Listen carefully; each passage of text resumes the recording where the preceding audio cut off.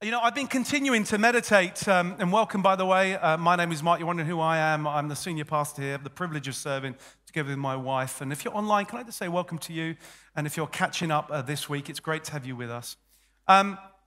We, a few weeks ago, launched our Presence and Power series. Can I just say, what a blessing having Fred preach last week. Fred and Elizabeth, our Verso Luton site pastors. Yeah, we launched Verso Luton in September. And just such a powerful word about restoring the presence and power of God in our lives. And the way Fred unpacked for us the truth that when we are outside of the right environment, we malfunction. And what an amazing explanation of saying that's what happened when we were cast out of the Garden of Eden, outside of God's presence, we started to malfunction. Just like if you take a laptop, was one of Fred's examples, it's fine in this environment, but if you put it in a sink full of water, it will malfunction. And just so blessed for that talk. Thank you for sharing your heart with us. If you missed that, you can catch up on our YouTube channel, and make sure you hit that subscribe button and that bell notification to get important updates through the week. So I launched this by talking about Ephesians 1. Anybody been, you don't have to put your hands up, but anyone been, just soaking and bathing in Ephesians 1? I would recommend it. And the thing about Ephesians 1 is it says that we are seated in heavenly places in Christ. And that because we are seated in heavenly places, the power that raised Christ from the dead, and you have to imagine that's a lot of power, and brought him to the right hand of the Father, is the same power that's in you and me in Christ Jesus. And that word power is dunamis, a Greek word dunamis, and that's where we get our English word dynamite from. And I have been meditating on this word and saying, I don't think that I fully walk in the truth of my position in Christ. Because if I truly walked in that truth and I grasped that truth and believed in that truth, my life would look a lot different. And so I've been uncomfortable as I've meditated on that word, not because I've been uncomfortable with the truth, but I have been uncomfortable with the disconnect between his truth and what I'm seeing. And you know what that's got me doing? Passionately seeking and saying, Lord, I want this in my life. Like when the word of God provokes your heart, he does so in order that there would be a response from us to seek him and a reality of that truth in our lives.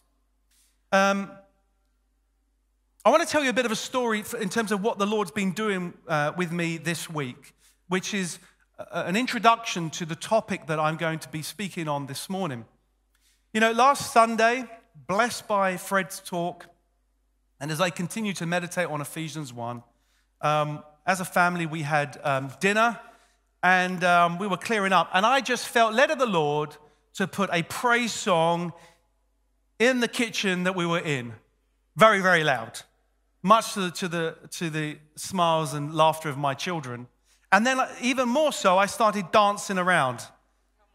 And the song was Spirit Breakout. You know that song? Spirit Breakout. Break our walls down. Da, da, da, da, da, da. You know that bit? Spirit break out. And I was singing it loudly. Break our walls down. And then it's come Jesus. And I was going for it. And I would just felt this stirring in my, and I'd love to tell you I do this every day. I don't. But I just felt like I'm going to start declaring God's truth over my children. So as I'm Spirit break out, put my hand on Lucy's head, and I just declare over you the blessing of the Lord, and da-da-da. And then I did it over Daniel, and I just declare the blessing of Spirit break out, break our walls down. And Ellie, I just pray. And then I started dancing, and then I grabbed Lucy, and I swung her around, and Steph was dancing, and before you know it, we were all dancing, singing Spirit break out, break our walls down, da-da-da-da-da-da. I was like, I want to walk in the truth of the fact that I am seated in heavenly places. There was this authority that rose up in me. And so this whole week, I have been proclaiming the truth of God. And then Tuesday, we had Space. Who was here for Space? That's our monthly prayer, worship, prophetic art, flag waving night, an hour and a half. And as I was leading, the Lord gave me this picture that I shared with everyone. And it was this huge light. You know the light they used to let Batman know they need him? You know the one? Goes straight into the heavens kind of thing. I saw this. It didn't have the Batman sign on it. It was just like this. And I felt the Lord say, Mark, you need to stand on that light because you've got a light right to heaven and you need to proclaim that light, that truth right now. And the Lord said, I don't want to hear anymore. Could you, would you, should you? I want to hear from you. I declare in the name of Jesus, his truth. What is that light? It is his truth, his word. Why? Because we're seated in heavenly places. I mean, it's either true or not true. I rather happen to believe the Bible is true. Do I get a witness in the room? And so we are called to stand on the truth of his word and proclaim it. And I said, right, this is the picture the Lord had shared with me. I want you to come and declare. And then later that evening, we were saying goodbye, and I was talking to Fred, and I said, Fred, blah, blah, blah, and we talked. And then I went to say, well, bless you, as we went to say goodbye. And instead of saying bless you, I said, bless me. I was like, oh. And then the Spirit stopped me and said, no, I want him to bless you. I said, no, Fred, you know what? Bless me, please. And he laid hands on me, and he blessed me in the name of Jesus. He declared over me. He blessed me. And I'm like, there is this thing. There is this, I either believe this and declare or I don't.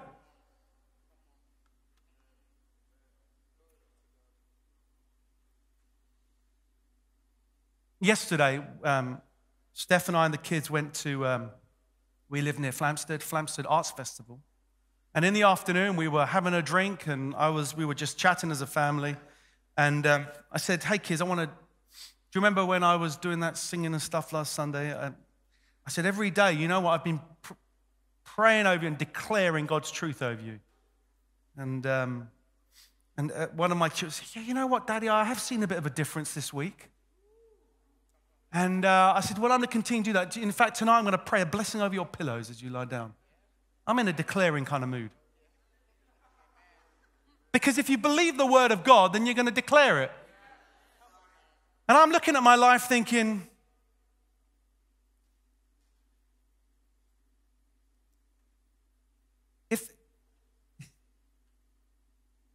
imagine if those that said yes to Jesus lived their lives like his Bible was the truth.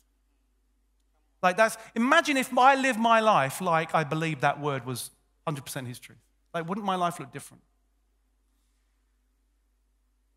And so I've been stirred this week about the power of our words. You know, it says in Proverbs 18:21, death and life are in the power of the tongue. What you say out of your mouth has an impact into the environment around you. And it says in Luke 6:45, out of the abundance of the heart, the mouth speaks. Some of us, there is a massive disconnect between the confession and the profession of our faith and what we are bathing our heart in and what comes out of our mouth. And so this morning, what I want to do is I want to talk about the power of proclamation. And as I thought about this, I was reminded that I had a book on my bookshelf by Derek Prince. Now, Derek Prince was a wonderful Bible teacher. He passed away in 2003 at the age of 88. He had a global ministry. And some of you older people will probably remember Derek Prince's VHS tapes. He had the book called Prayers and Proclamation. Now, I have 3 of them here. Who would like one of these? Right, you have one. Come and get it. You have one. Sister, you have one. Bless you. And you too. There you go, sister. That's passion right there. Sister, I've got another one for you. You can have my personal copy. And I want to credit this talk with what I read in Derek Prince. So I'm not copying him. I'm saying that his teaching in that book is so good, I'm going to use it. So thank you. I can't say thank you. Derek Prince is not here. But anyway, that's my heart. Now, let's look at this then. Proclaim is a strong word. It comes from the Latin word that means to shout forth. A related word in the New Testament to proclaim is confess. Now, confess means to say the same as. That's what confession means, to say the same as. For us as believers, that means us saying the same thing with our mouths, listen, as God has already said in his word. Confession is saying with our mouths the same thing that God has already said in his word. That is confession when we confess. And so the power of proclamation is that when the words of our mouths agree with the word of God, we position ourselves to receive the full backing of authority of Jesus. That is the power of confession. When we align ourselves and our mouths declare and proclaim the truth of God's word, we position ourselves to receive the full backing of heaven. Now, let's carry on this thread, because in Hebrews 3:1, the writer to the Hebrews says that Jesus is our high priest of. Now, oftentimes we just say he is our high priest, which he is, but listen, he is the high priest of our confession. He is our high priest of our confession, which means this: we have our part to play in the role of Jesus as our high priest. Go with me on this. He is the high priest of what? Our confession. What happens if you don't have a confession? Have you ever thought about this? He's a high priest of our confession. The partnership is this: you confess, you align yourself with the word of God, and Jesus says, I will release my authority as I intercede for you and as I am your high priest. So what if there's no confession? Well, he's saying, well, I'm waiting for you to confess. Do you see the power of this? And it's worth saying we do the opposite. You see, you either confess his truth and align yourself with the high priest, or you confess the enemy's lies and you align yourself with that activity. That is why there is power of life and death in the tongue. What are you confessing? His truth or the lies of the enemy? Oh, I'm so stupid. Oh, they don't like me. I've got nothing going for me. I can't believe that person. Like, what is coming out of your mouth, is that your confession? Because if that's your confession, you're aligning yourself with the father of lies. Are we aware what comes out of our mouth? We are called to confess, to proclaim his truth. And so a proclamation is a confession that is made by force. It is a word which speaks of warfare. It is releasing the authority of Jesus into a situation. That is what proclamation is. Into your environment, over your life, over your family's life, over your friend's life, and the lives of others. And so if we continue to unpack the dynamics of proclamation, proclamation is really the activity of what we call a herald, okay? So proclamation is a confession, and it is the role of the herald to therefore proclaim. Now, herald is an old word. We don't really talk about a herald much, but in the medieval times, the herald was a person with authority from a king or ruler or other such nobleman. And the herald would go from place to place, and what would he do? Make a proclamation of the will and the decision of the ruler of that kingdom. And he would say, oh yay, oh yay. Ring a bell, oh yay, oh yay. And then he will go on to do what? Make a proclamation of the king with the authority of the king that's backing him. Right? That is, so you and I are called to be heralds. And then what would happen? As he's, oh yay, you're like, well, we better stand to attention, because there's about to be a proclamation of truth from the king. That's what happens in the spiritual realm when you say, oh yay, I've come to proclaim the truth of Christ. Stand up. He's about to release the authority of God into this situation.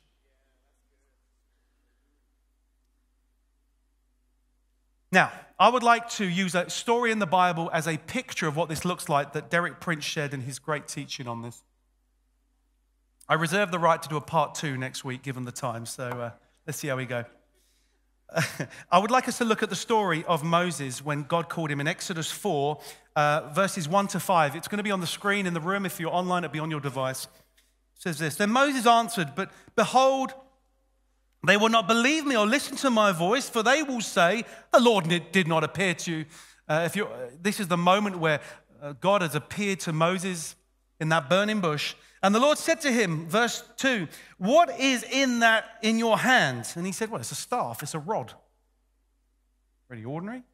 And he said, throw it on the ground. So Moses threw it on the ground and it became a serpent. And Moses ran from it. I'll probably do the same. Oh, it's a snake. But the Lord said to Moses, put out your hand and catch it by the tail. I mean, I'm no snake expert, but I suspect that's not a smart thing to do. But God said it, and Moses, bless him, was obedient. So he put out his hand and caught it. And what happened? It became a staff in his hand again. Now, what a story. The seemingly ordinary staff, that ordinary rod, became an instrument of something, of what? Divine authority. Why? Because he would take that staff and he would extend it out and things happened. What happened when he did the staff? He defeated the magicians of Egypt. When he extended and stretched out his rod, he stripped Pharaoh of his power. This seemingly ordinary rod. What about when they got to the Red Sea? What did he do? He extended his rod, and what happened? The water parted. And the list goes on. He struck, that's the word, a rock. And what happened with that ordinary rod? Water came out. Why? Because when he extended that out, he extended out the authority of the king in that moment. Now, what if I told you you have a rod in your hand too? Here it is. This is your rod. It looks like an ordinary book, but when you stretch it forth, something happens.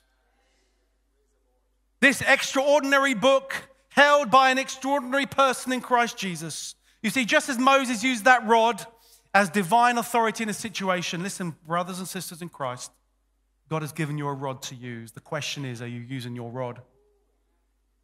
And so, with this book, the Word of God, we can use to extend God's authority into any situation, the spiritual battle we are in, as we seek to bring God's kingdom there, as we proclaim and confess the truth of His Word. Because as we do that, something happens in the atmosphere, in the environment, in the spiritual realm. And we might look at this and think, well, that's an ordinary book. Let me tell you, this is a supernatural book. This is the Word of God. This is the Word of God. And yet, how many times is it just on the shelf gathering dust?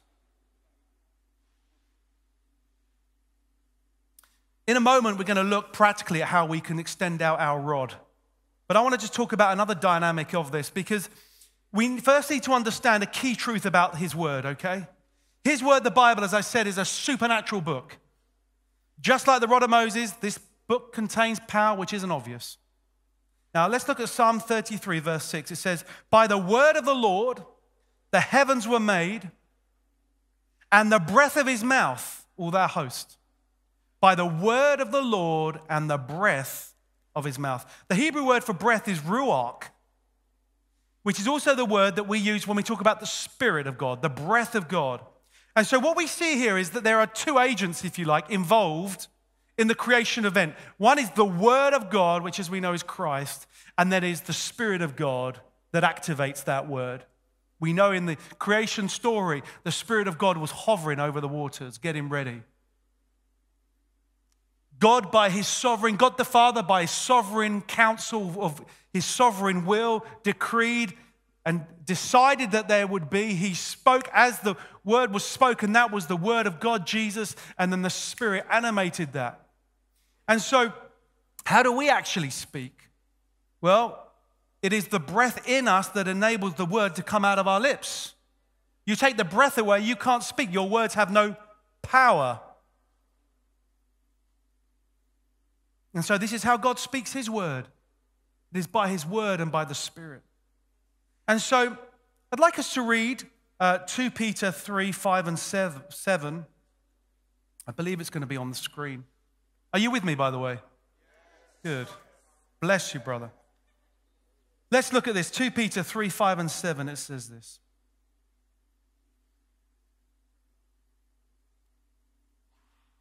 For they deliberately overlook this fact that the heavens existed long ago and the earth was formed out of water and through water and that by means of these the world and then existed was deluged with water and perished.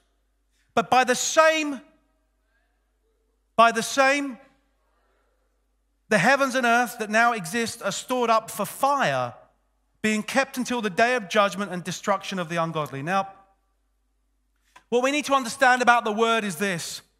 By the word of God, the heavens were created. By the word of God, his creation is maintained. And by the word of God and his timing, he will abolish them. Your words have power in that same way. To proclaim the truth, to create in his name. To sustain his presence, to sustain his blessings and his truth in a situation, and to abolish things in his name that are not of him. I quoted before this talk Isaiah 55, 10 to 11. For as the rain and snow come down from heaven and do not return there but water the earth, making it bring forth and sprout, giving seed to the sower and bread to the eater, so shall my word be that goes out from my mouth. It shall not return to me empty, but it shall accomplish that which I purpose, and shall succeed in the things for which I sent it. My word will go forth, God is saying, by my spirit, and will do that which I have accomplished it to do. And you see, when we proclaim his word in spirit, the two need to come together, then things happen in his name. You know, it says in 2 Corinthians 3:6, as just we follow this thread, that the letter kills, but the spirit gives life. Right, follow me where I go with this. The letter kills, but the spirit gives life. In other words, the word itself, without the Spirit of God breathed on it, does not bring life. In fact, it brings death. Maybe you've been in a situation where someone has quoted scripture to you out of whatever spirit it might be, anger or bitterness, and it's hit you in such a way that hasn't brought life to you, but has brought death. Why? Because God wasn't breathing on that letter.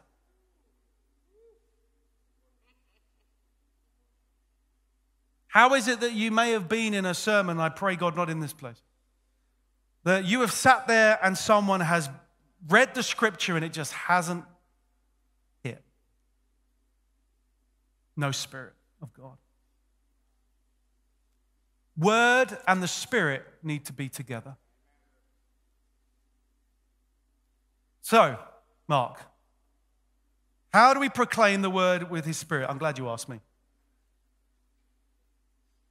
First, we need to proclaim it to ourselves. We need to do so with confidence and boldness. We need to stand with a position of this is God's truth and this is his word. And you know, for some of us, we have to start at that point.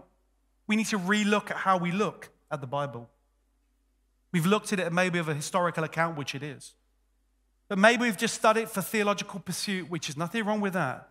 But if you just stay in those two places, you're not going to be able to allow the word to do its thing in your heart.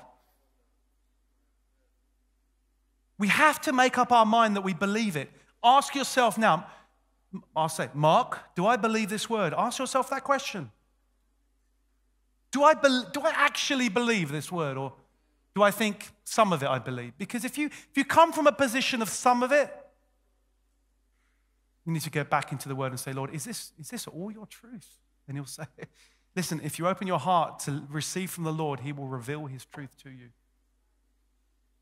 It says in Romans 10:13, Paul said to the church in Rome, faith comes from hearing and hearing the word of God. So first you need to make a decision that this is God's truth. Next, you need to submerge yourself in the word. If you want to proclaim with the Spirit of God and with the boldness and courage of a herald, then you need to get this word in you and in your heart, because out of the overflow of a heart, the man speaks. If you want to proclaim and you've got none of this in your heart, then you're going to struggle. I found my personal testimony this week is, I thought, well, as I proclaim this over my family, they're going to change. Well, I've seen some change, but most of the change has been in me, which I've needed more than any of the others. Because as I let this word bring faith into my heart, as I have aligned myself with his truth, something happens and happens in your heart. And from that place, you proclaim it in the Spirit of God with faith and boldness. So don't just think, right, I'm going to proclaim, I'll pick a couple of verses, proclaim it, and then I'll pick it up next Sunday. That's not the lifestyle of a herald. What happens with a herald is that they would live in the court of the king. And then the king, right, I want you now, you've been with me, you've seen me, we've had conversation. I want you to go out now and herald and proclaim that which I've given you. We need to come out of that place of relationship and soaking in his word to then proclaim the truth of God. Are you with me, brother and sister? If you're looking for a quick fix, you're in the wrong place. If you're looking for a magic formula, you're in the wrong place. Because it all comes out of his presence. The power comes from his presence and walking in the truth of our identity in Christ, that we are seated with him in heavenly places.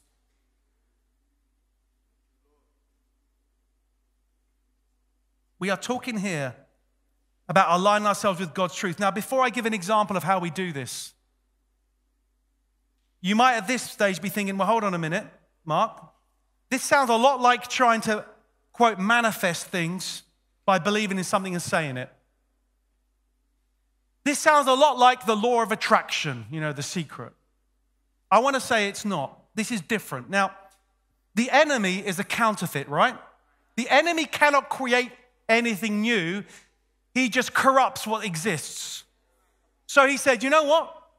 That proclamation, declaration thing is a powerful, God-given thing. So I know what I'm going to do. I'm going to create a counterfeit called law of attraction and manifest. And I want to do that so that Christians think, well, we better not proclaim, because isn't it like that? You see the tactic of the enemy? It's like the prosperity gospel. God wants to bless you, but because of the prosperity gospel, which is a false gospel, it's his name it and claim, we don't even want to come and declare his blessings, because like, well, I'm not part of the prosperity gospel. The enemy's like, ha, got you. And the thing about a counterfeit, listen, a counterfeit is evidence that there is an original.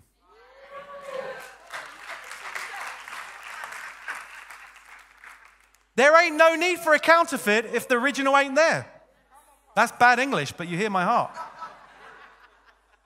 A counterfeit demonstrates that original exists. And so I'm not talking about the counterfeits of law of attraction and manifest. I'm not saying I want to manifest a yacht right now.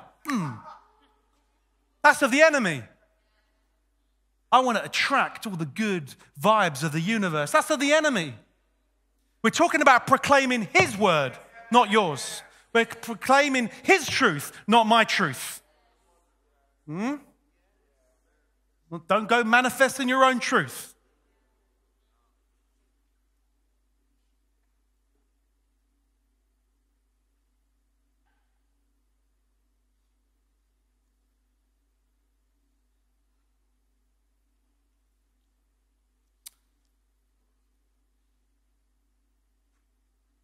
There's another dynamic that I want to unpack before I give an example. I'm pushing the example out. I know the time.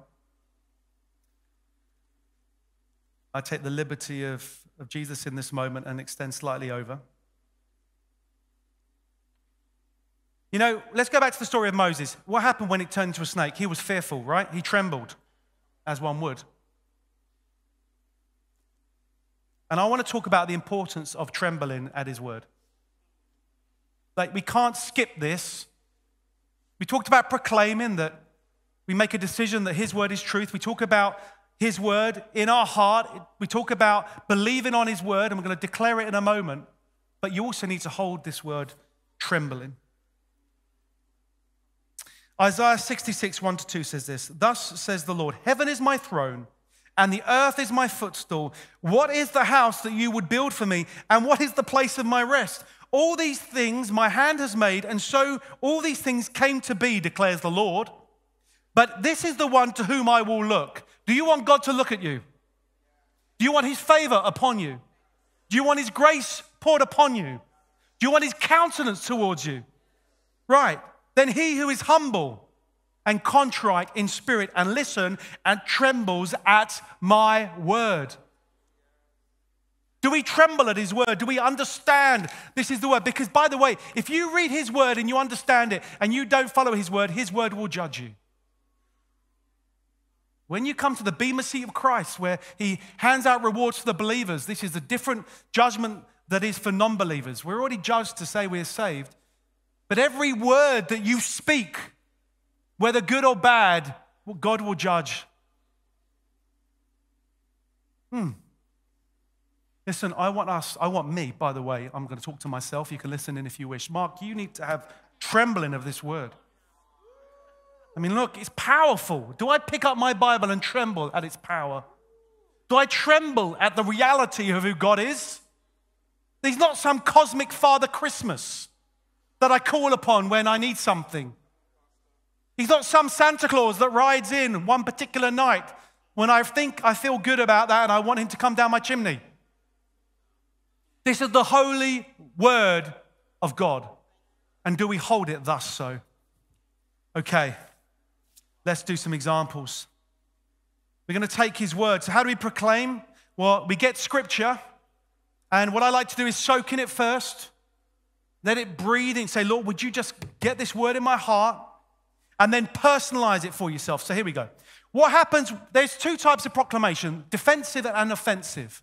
There are times when you feel under attack and you need to be defensive and stand on the word. The sword of the Spirit is the word of God. And there are times when you need to go on the offensive, and maybe we'll look at the offensive next week as we attack. Right, what about when you feel like you have no future and no hope? What do you do in that decision? As a man thinketh, so is he. So what do you just say? Yeah, you know what? God doesn't love me. I've got no hope. I've got fear in my heart. Or do you say, I'm going to do some proclamation right now? I'm going to get Jeremiah 29:11. Which says this, for I know the plans I have for you, declares the Lord. Plans for welfare and not for evil, to give you a future and a hope. Do you believe that? Right, then I say this. I declare that God's word says that he has a plan for me. I declare that right now over my life. I declare that God has plans for welfare for me and not for evil. I declare and stand on his truth that his plans are to give me a future and a hope. And I proclaim that now to the principalities and powers, and I declare the truth of God's word. That's what it means to proclaim his truth. And listen, you might need to do that over and over. If you are of a pessimistic disposition and you had a lifestyle of thinking negatively, you're going to have to keep doing that, brother and sister. It says in the Bible, seek and you will find. Seek his word, declare it. What else? What if you feel under attack? Isaiah 54:17 says, no weapon formed against you shall prosper. And every tongue which rises against you in judgment, you shall condemn. That's you will condemn it. This is the heritage of the servants of the Lord here. Hands up if you're a servant of the Lord in this house. You've got a heritage right now. What is your heritage? You're a co-heir with Christ. What is your heritage? You're seated in heavenly places. Are you going to walk in it? And their righteousness is from me. The righteousness that you have is from Christ. And so I say this, I declare in the name of Jesus that no weapon formed against me and my wife and my children shall prosper. I stand on the truth of God's word, and I say every tongue which rises against me in judgment, I will condemn in the name of Jesus as a co-heir with Christ and as seated in heavenly places. And I declare right now to the principalities and powers that this is my heritage as a servant of the Lord, of which I raise my hand and say yes. And my righteousness, I declare, is not from the Lord, but it is from Christ. That's proclamation right there. What else? What about when we feel condemned by the enemy? You know, oh, you're such a sinner. What's the point? Give up now. You might as well. I mean, you sin Monday, you sin Tuesday. Wednesday, not bad day, but Thursday you sin really badly. Friday was terrible. Saturday, well, let's not talk about Saturday. And here you are on Sunday thinking you're a Christian. That's a lie of the enemy. You'd say this, Romans 8:1-2. There is therefore now no condemnation to those who are in Christ Jesus, who does not walk according to the flesh, but according to the Spirit. For the law of the Spirit of life in Christ Jesus has made me free. And so I say this, I declare right now to you, the lies of the enemy, that there is now no condemnation to me. You have no right, you have no authority to condemn me, because I am in Christ Jesus seated in heavenly places. And I will not walk according to the flesh, but I declare that I will walk according to the Spirit of God that is in me. For the law of the Spirit of life in Christ Jesus has made me free from the law of sin and death. And I declare that over my life. I declare that over my wife, my children. I declare that over my family. I want to tell you, brother and sister,